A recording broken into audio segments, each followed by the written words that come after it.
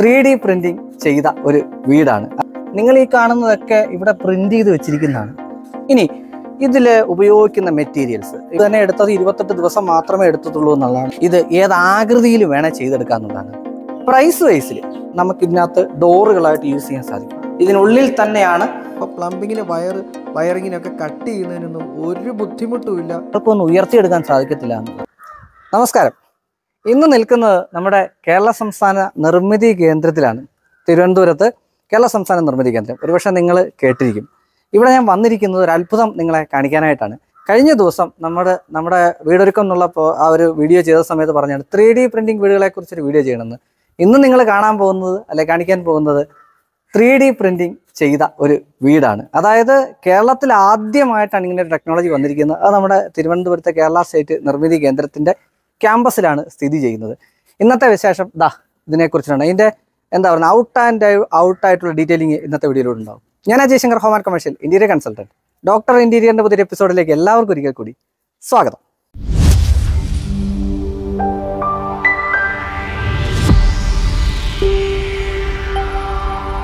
എന്താണ് 3D printing അല്ലെ 3D printing technology? വീടുകളിൽ എങ്ങനെയാണ് ചെയ്യുന്നതെന്ന് പലർക്കും ഒരു സംശയം ഉണ്ടാകും. ഇത് ആദ്യകാലത്ത് പഠിക്കുന്ന കാലത്ത് എനിക്കും ഉണ്ടായിരുന്നു, ഇത് എങ്ങനെ ചെയ്യാൻ സാധിക്കും എന്നുള്ളത്. പേര് പോലെ തന്നെയാണ് 3D പ്രിന്റിങ്. അതായത് നമ്മൾ ആദ്യം ഒരു സാധാരണ പ്രിന്റ് ചെയ്യുന്നത് എങ്ങനെയാണ്? നമ്മളത് നേരത്തെ തന്നെ കാൽക്കുലേറ്റ് ചെയ്ത് കണക്ക് കൂട്ടിയ ഒരു ഡിസൈൻ ഉണ്ടാവും. അത് നമ്മളൊരു പേപ്പറിലോട്ട് പകർത്തുകയാണ് ചെയ്യുന്നത്. എന്ന് പറഞ്ഞതുപോലെ ഇതിൻ്റെ ഡിസൈൻ ഫസ്റ്റ് ഡിസൈൻ തന്നെയാണ്. ഏതൊരു വീടിൻ്റെ ആദ്യത്തെ പ്ലാനും ഡിസൈനുമാണ്. ഡിസൈന് ശേഷം മെറ്റീരിയലാണ് വരുന്നത്. അത് അതിനുശേഷം ഒരു റോബോട്ടിക് സിസ്റ്റത്തിലിട്ട് അത് നമ്മുടെ സൈറ്റ് ഏതാണോ ആ സൈറ്റിൽ കൊണ്ടുവന്ന് പ്രിന്റ് ചെയ്തെടുക്കുകയാണ്. പ്രിന്റ് ചെയ്യാന്ന് പറഞ്ഞാൽ നിങ്ങൾ ഈ കാണുന്നതൊക്കെ ഇവിടെ പ്രിന്റ് ചെയ്ത് വെച്ചിരിക്കുന്നതാണ്. ഇതിങ്ങനെ ഒരു പേനായിൽ എങ്ങനെ എഴുതുന്നോ എന്ന് പറയുന്ന പോലെ ആ റോബോട്ടിക് സിസ്റ്റം കൊണ്ടുവന്ന് പ്രിന്റ് ചെയ്തു പോകുന്ന രീതിയാണ് യഥാർത്ഥത്തിൽ 3D പ്രിന്റിംഗ് ടെക്നോളജി എന്ന് പറയുന്നത്. ഇത് അമേസ് 28 എന്ന് അവർ പേരിട്ടിരിക്കുന്ന ഒരു ബിൽഡിംഗ് ആണ്. ഞാൻ പറഞ്ഞത് എവിടെയാണ് ഉള്ളതെന്നുള്ളത്. ഇത് വന്ന് കാണാവുന്നവർക്കൊക്കെ ഓൾവേസ് വെൽക്കം ആണ് കേട്ടോ. കേരളത്തിൻ്റെ എവിടുന്നും ഇവിടെ വന്ന് കാണാവുന്നതാണ്. അതിനൊന്നും തടസ്സമൊന്നുമില്ല. ഇനി ഇതിൽ ഉപയോഗിക്കുന്ന മെറ്റീരിയൽസ് ഇപ്പോൾ എനിക്കും ആദ്യം സംശയം ഉണ്ടായിരുന്നു, ഇതിനകത്ത് എന്താണ് യൂസ് ചെയ്യുന്നത് എന്നതിനെക്കുറിച്ച്. സാധാരണ ഒരു വീടുണ്ടാക്കാൻ എന്തൊക്കെയാണ് നമ്മൾ യൂസ് ചെയ്യുന്നത്?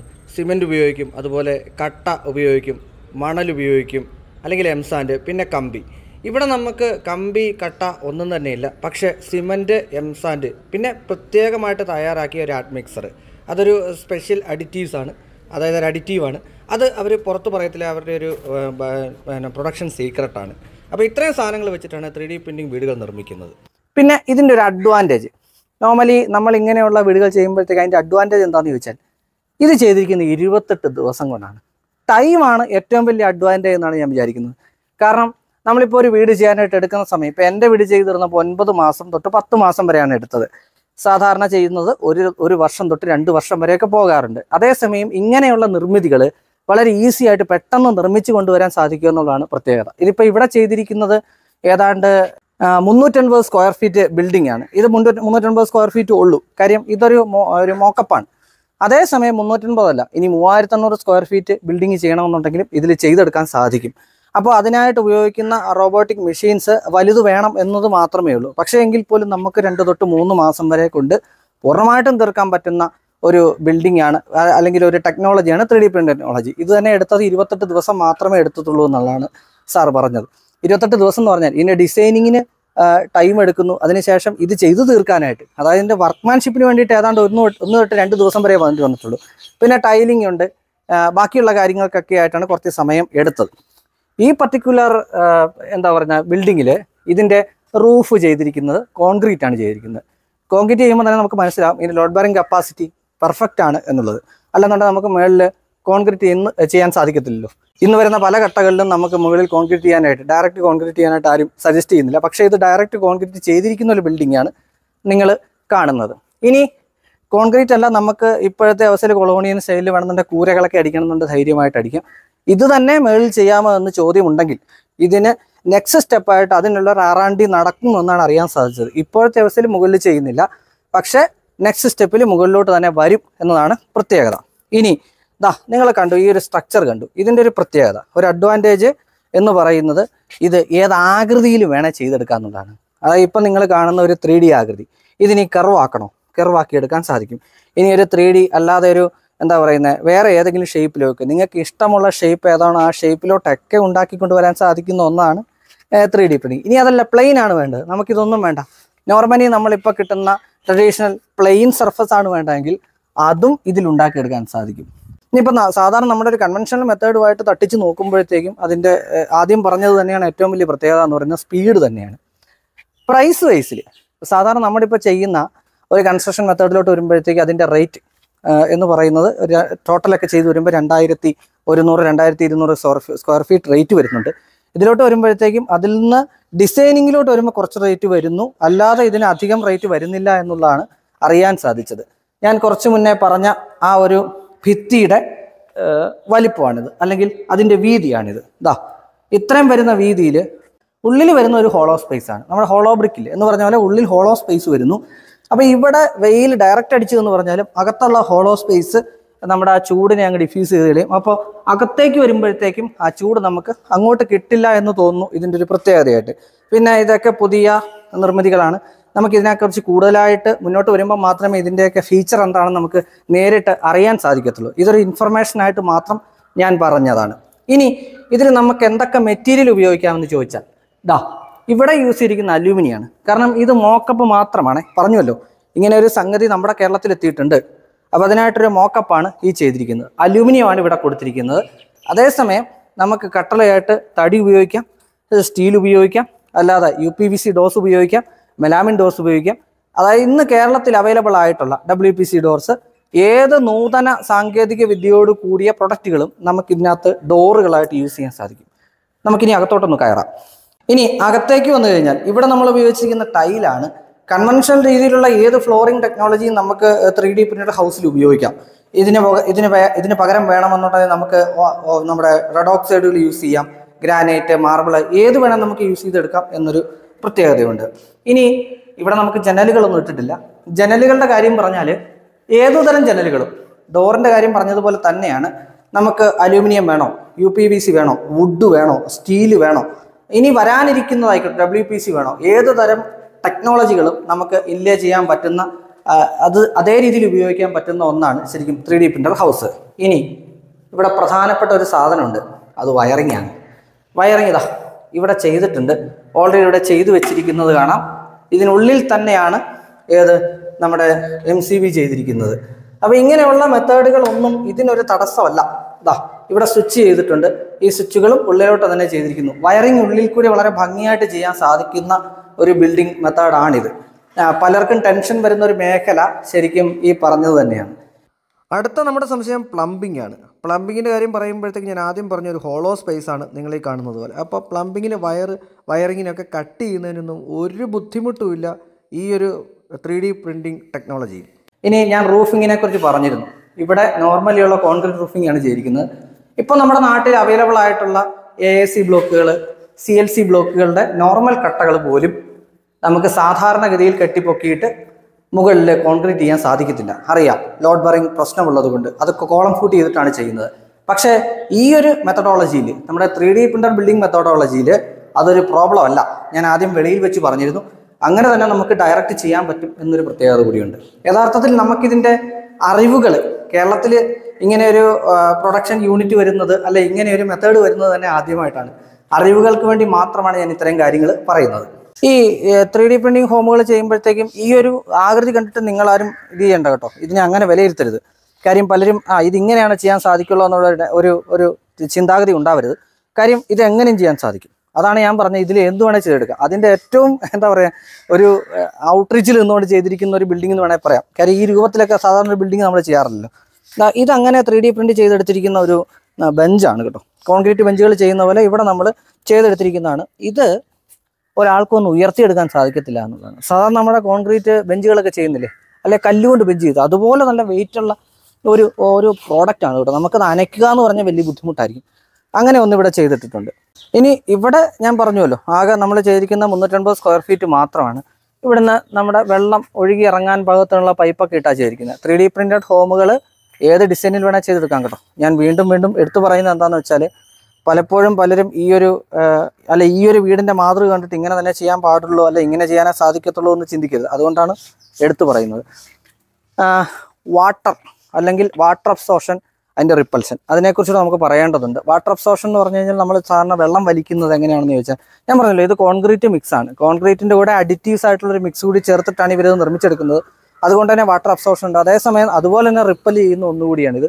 അതുകൊണ്ട് എന്താണ് നമുക്ക് ഇതിനകത്ത് എന്നാ പറയുന്നത് പ്രോബ്ലംസ് ഒന്നും ഉണ്ടാവത്തില്ല. എന്ന് പറഞ്ഞാൽ പായൽ പൂപ്പൽ പിടിക്കില്ല എന്ന് വിചാരിക്കരുത്. പായലും പൂപ്പലും ഒക്കെ നോർമലി ഏത് ബിൽഡിങ്ങിലോ അതുപോലെ തന്നെ നമുക്ക് ഇതിലും പ്രതീക്ഷിക്കണം. പക്ഷേ അതുകൊണ്ട് നമുക്ക് ദോഷം വരുന്ന ഒന്നല്ല ശരിക്കും ഇങ്ങനെയുള്ള ബിൽഡിംഗ് കൺസ്ട്രക്ഷൻ രീതികൾ. ടോട്ടലി ഇതിൻ്റെ ഒരു ഗുണം അല്ലെങ്കിൽ ഇതിൻ്റെ ഒരു മെച്ചം എവിടെയാണെന്ന് വെച്ചാൽ സമയം തന്നെയാണ്. സമയം, അതുപോലെ തന്നെ ബഡ്ജറ്റ് വൈസിൽ നമുക്ക് മറ്റ് ബാക്കിയുള്ള ബിൽഡിംഗ്, ഇപ്പോൾ ഒരു 3000 സ്ക്വയർ ഫീറ്റ് ബിൽഡിംഗ് ചെയ്യുമ്പോഴത്തേക്കും ബഡ്ജറ്റ് തോന്നുന്നു സാധാരണ ചെയ്യുന്നതിനേക്കാൾ ഒരു 10 to 15%, 15% വരെ കൂടിയേക്കാം എന്ന് വിചാരിക്കുന്നു. ഏകദേശമാണ് പറയുന്നത്. ഇത് ചെയ്ത് ഇങ്ങനെ ഒരു വീട് ചെയ്ത് കഴിഞ്ഞാൽ മാത്രമേ അതിൻ്റെ ഡീറ്റെയിൽസ് നമുക്ക് അറിയാൻ സാധിക്കത്തുള്ളൂ, അതുപോലെ തന്നെ പറയാനും സാധിക്കത്തുള്ളൂ. ടോട്ടൽ ഒരു ഓവറോൾ എന്ന് പറഞ്ഞു കഴിഞ്ഞാൽ ഇറ്റ്സ് ഗുഡ് എന്ന് വേണം പറയാനായിട്ട്.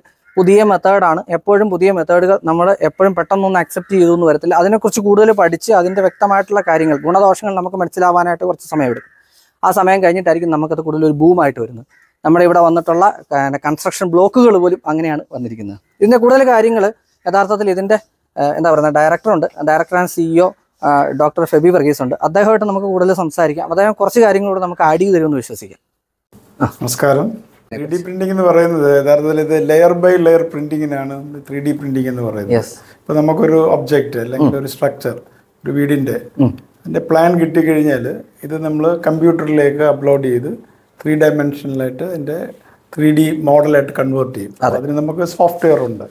അപ്പം അതിനുശേഷം ഇതിൻ്റെ G ഫയൽസ് ആയിട്ട് മാറ്റും. ദെൻ അത് നമ്മൾ കമ്പ്യൂട്ടറിൻ്റെ സഹായത്തോടു കൂടി ഈ റോബോട്ട് വഴി പ്രിന്റ് ചെയ്യുന്ന 3 പ്രോസസ്സാണ് ഇതിനകത്ത്. First is the data processing, second is the material processing, and third stage is the real printing with the robot. Data പ്രോസസ്സിലാണ് ഞാൻ പറഞ്ഞത്. ഒരു പ്ലാൻ നമ്മൾ കമ്പ്യൂട്ടറിൽ അപ്ലോഡ് ചെയ്ത് വെച്ച് അത് G ഫയൽസിലേക്ക് മാറ്റുന്നത്. അപ്പോൾ സെക്കൻഡ് സ്റ്റേജിലാണ് നമ്മൾ മെറ്റീരിയൽ പ്രോസസ്സിംഗ്. മെറ്റീരിയൽസിൽ നമ്മളിപ്പം സിമെന്റും എംസാൻഡും ഒരു അഡിറ്റീവും ഉണ്ട്. അതാണ് മെറ്റീരിയൽ പ്രോസസ്സിംഗ്. മെറ്റീരിയൽ ഇതാണല്ലേ? സാധാരണ സിമെന്റും നമ്മുടെ എംസാൻഡും പിന്നെ ഒരു അഡ്മിക്സർ ആഡ് ചെയ്യുന്നുണ്ട്. അതാണ് ഈ പ്രിന്റബിലിറ്റി കൊണ്ടുവരുന്നത്. അതൊരു ഇറ്റ്സ് എ പേറ്റന്റഡ് കോമ്പിനേഷൻ ആണത്. ഇതിൽ ഞാൻ സാർ ഒരു കാര്യം, നമ്മുടെ സാധാരണ ജനങ്ങൾക്ക് ഇത് ഈസി ആയിട്ട് ഇത് ചെയ്യാൻ പറ്റുന്ന ഒരു പ്രൊഡക്റ്റ് തന്നെയാണോ? തീർച്ചയായിട്ടും. സാധാരണ നമ്മൾ കൺവെൻഷനലായിട്ട് എന്തൊക്കെ ചെയ്യാമോ അതെല്ലാം 3D വെച്ച് ചെയ്യാം. എല്ലാം ചെയ്യാം. നമ്മൾ ആദ്യം കൂടുതൽ ചെയ്യാമെന്നുള്ളത്. കാരണം ഇപ്പം ഡിഫിക്കൽട്ട് ടെറൈൻ ഉണ്ട്. അപ്പോൾ അവിടെയൊക്കെ കൺവെൻഷനൽ ചെയ്യാനൊക്കില്ല. അപ്പം കുറച്ചുകൂടെ ചെയ്യാം. അപ്പം കൺവെൻഷനലായിട്ട് ചെയ്യുന്നതിലൊന്നും ഒരു എല്ലാം നമുക്ക് 3D ചെയ്യാവുന്നതാണ്. തറയിടുമ്പോഴത്തേക്കും അങ്ങനെ സാധാരണ പോലെ ചെയ്തിരിക്കും. നോർമലി ഇവിടുത്തെ നമ്മുടെ ബിൽഡിങ്ങിൽ കണ്ടാൽ മനസ്സിലായി ടൈൽസ് ഇട്ട് നമ്മൾ ചെയ്തിരിക്കും. റൂഫ് മാത്രം കൺവെൻഷനിലാണ്. അത് എനിക്ക് തോന്നുന്നു അതല്ലാതെ ചെയ്യാൻ സാധിക്കും. ഇപ്പം നമ്മൾ അതിന്റെ R&D നടന്നുകൊണ്ടിരിക്കുന്നേ ഉള്ളൂ. ഇപ്പം അക്സെപ്റ്റഡ് ആയിട്ട് നമുക്ക് 3D അതങ്ങനെ കോമൺ അല്ല. ആയിട്ട് ചെയ്യുന്നുണ്ട്. ഇപ്പം സ്ലാൻഡിങ് ഇതാണെങ്കിൽ ചരിഞ്ഞുള്ളതാണെങ്കിൽ നമുക്ക് 3D പ്രിന്റ്, അതായത് ഒരു ലെയർ ബൈ ലെയർ ഡെപ്പോസിറ്റ് ചെയ്യാനകത്ത്. അപ്പോൾ അതുകൊണ്ടാണ് നമ്മൾ കൺവെൻഷനലായിട്ട് ചെയ്തിരിക്കുന്നത്. ഇത് നമ്മുടെ ഉപഭോക്താക്കളെ സംബന്ധിച്ചിടത്തോളം ഉണ്ടാവുന്ന ഒരു സാധനം, ഇതിന്റെ ഒരു ഡ്യൂറബിലിറ്റി എന്ന് പറയുന്നത് നമ്മൾ സാറ് പറഞ്ഞതുപോലെയുള്ള മെറ്റീരിയൽ ആകുമ്പോൾ യാതൊരു വിഷയമില്ല, പ്രശ്നമില്ല. ഇതെല്ലാം ചെന്നൈ IT വെറ്റഡ് ആണ്. അപ്പം ഡ്യൂറബിലിറ്റി, സ്ട്രെങ്ത്, ക്വാളിറ്റി എല്ലാം ചെന്നൈ ITയുടെ സിവിൽ വിങ് വെറ്റഡ് ആണ്. അതായത് ചെക്ക് ആൻഡ് അപ്രൂവ്ഡ് എന്നുള്ള കോൺസെപ്റ്റ് ഗവൺമെന്റ്, ആക്ച്വലി ഇത് ഗവൺമെന്റ് ഓഫ് ഇന്ത്യയുടെ മേക്ക് ഇൻ ഇന്ത്യ എന്നുള്ള പ്രോജക്റ്റ് ഗവൺമെന്റ് ഓഫ് ഇന്ത്യയും ചെന്നൈ ആയിട്ടോട് ചേർന്ന് സ്റ്റാർട്ടപ്പ് വഴി വന്നൊരു പ്രോജക്റ്റാണ്.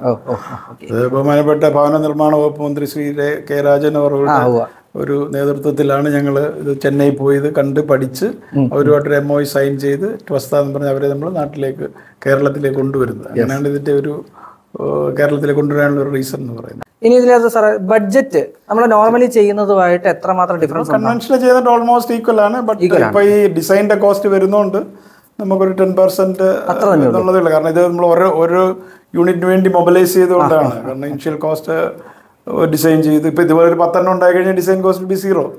ഇപ്പം നമുക്കിപ്പോൾ വില്ല പ്രോജക്റ്റ് വരുന്നുണ്ടെങ്കിൽ ഇപ്പം 100-200 ഹൗസസ് ഒരു വില്ലയിൽ സെയിം ഡിസൈൻ ആണല്ലോ. മാസ് പ്രൊഡക്ഷന് പ്രൊഡക്ഷന് ഏറ്റവും പറ്റിയ ഇപ്പം life mission smart village office ചെയ്യുന്നുണ്ട് നമ്മൾ. അപ്പം 200 എണ്ണം നമ്മൾ. അപ്പോൾ അതൊക്കെ ഈ 3D പോയി കഴിഞ്ഞാൽ ഫാസ്റ്റ് ആയിട്ട് തീർക്കാം. നടക്കും. ഫാസ്റ്റ് എന്നുള്ളതാണ് ഇതിന്റെ ഒരു യുണീക്ക്. ഇത് തന്നെ 28 ദിവസം കൊണ്ട് നമ്മൾ തീർത്തതാണ്. അതെ അതെ. ഇതിന്റെ പ്രിന്റിംഗ് ടൈം എന്ന് പറയുന്നത് 28 മണിക്കൂർ മതിയായിരുന്നു. പ്രിന്റിംഗ് 200 ലെയർ ആയിട്ടാണ്. 1.5 സെന്റിമീറ്റർ ഹൈറ്റിൽ 200 ലെയർ. പിന്നെ നമ്മൾ ഇതിന്റെ വിൻഡോയും ഫ്രെയിമും പിന്നെ ഫ്ലോറ്, അതുപോലെ റൂഫ് കൺവെൻഷൻ ചെയ്തിരിക്കുന്നത്. അപ്പം അങ്ങനെയാണ് 28 days എടുത്തത്. അപ്പോൾ ലോഡ് ബെയറിംഗ് അതുപോലെ ഉണ്ട്. റൂഫ് നമുക്ക് നോർമലി ചെയ്യണമെന്നുണ്ട്, അത്രയും ലോഡ് വേറെ ചെയ്യണമല്ലോ. ഇനി സാർ എൻ്റെ ഒരു കോമൺ ആയിട്ടുള്ള ഇത് കാണുന്ന ആൾക്കാർ വന്ന് കാണാനായിട്ട് ആഗ്രഹിക്കുന്നവരുണ്ടോ? അങ്ങനെയുള്ളവർക്ക് നമുക്ക് സ്വാഗതം ഉണ്ടോ? ഉണ്ട്. ഇപ്പം നമ്മളത് ഓപ്പൺ ടു പബ്ലിക്കാണ്. 1 തീയതി വരെ നമ്മളത് പബ്ലിക്കിനെ നമ്മൾ എൻ്റർടൈൻ ചെയ്യുന്നുണ്ട്. അപ്പോൾ എന്തായാലും സാർ വളരെ സന്തോഷം. അല്ല, നമ്മുടെ സംസ്ഥാന നിർമ്മിതി കേന്ദ്രത്തിൻ്റെ സ്ഥാപിത ലക്ഷ്യം തന്നെ ഡിസമിനേഷൻ ഓഫ് ടെക്നോളജി. അപ്പം ജനങ്ങളിൽ ഈ ടെക്നോളജി എത്തിക്കുക എന്നുള്ളത്. V are also proud that we could bring in this technology to Kerala. V are the first one two do it. അപ്പം നമ്മൾ നമ്മുടെ സ്ഥാപിത ലക്ഷ്യത്തിലേക്ക് അടുത്തുകൊണ്ടിരിക്കുകയാണ്. Channel support is A great thing. ഞാനും തിരിച്ച് ഞാൻ അങ്ങോട്ട് പറയണത്. കാര്യം ഞാനിതിനായിട്ട് വരണം, ഞാൻ ഇതിനായിട്ട് കോട്ടയത്ത് നിന്ന് വരുന്ന ഒരാളാണ്. വരുന്നു എന്ന് പറഞ്ഞ് ഇവിടെ വന്ന് സാറിനെ കാണുമ്പോൾ സാർ ആദ്യം പറയും, സാർ ഇറങ്ങാൻ നിൽക്കുകയായിരുന്നു, ഒരു ബൈറ്റ് നിങ്ങൾക്ക് എടുത്തോളൂ എന്ന് പറഞ്ഞ് ഇങ്ങനെ ഒരു സാഹചര്യം തന്നതിന്, ഇങ്ങനെ ഒരു അവസരം തന്നതിന് thank you so much. Thank you so much. അപ്പോൾ ഇന്ന് നിങ്ങൾ കണ്ടത് അല്ലെങ്കിൽ കേട്ടത് അറിഞ്ഞത് 3D പ്രിന്റഡ് ഹൗസിനെ കുറിച്ചിട്ടാണ്. ഇത് കേരളത്തിൽ ആദ്യമായിട്ടുള്ള ഹൗസാണെന്ന് പറഞ്ഞു. അതിൻ്റെ ഗുണദോഷങ്ങളെക്കുറിച്ച് നമുക്ക് അറിയാറായിട്ടില്ല. ഇനി അത് മുന്നോട്ട് വരുമ്പോൾ മാത്രമേ അത് അറിയാൻ സാധിക്കൂ. ഒരു ഇൻഫർമേഷൻ, എപ്പോഴും ഇൻഫർമേഷൻ എന്ന് പറയുന്നത് നമ്മൾ അറിഞ്ഞാൽ നിങ്ങൾ ആദ്യം നിങ്ങളുടെ അടുത്ത് തന്നെ എത്തിക്കാൻ ശ്രമിക്കുന്നു. ഒരുപാട് പേര് വന്ന് എടുത്തിട്ടുണ്ട്. ആ കൂട്ടത്തിൽ ഞാനും എന്നാലാവുന്ന ആദ്യം വന്ന് എടുക്കാൻ ശ്രമിച്ചു എന്ന് മാത്രമേ ഉള്ളൂ. നിങ്ങൾക്ക് ഓരോരുത്തർക്കും ഇവിടെ അടുത്തുള്ളവരായിക്കോട്ടെ അല്ലെങ്കിൽ അകലെയുള്ളവരായിക്കോട്ടെ ഇത് കാണുന്നവർ, നിങ്ങൾക്ക് ഇത് കാണാൻ ആഗ്രഹമുണ്ടെങ്കിൽ ഇങ്ങോട്ട് വരാം, ഇത് സന്ദർശിക്കാം. വീണ്ടും കാണാൻ മറ്റൊരു മികച്ച വീഡിയോയുമേ. അതുവരെയും Ajay Shankar signing off, doctor interior.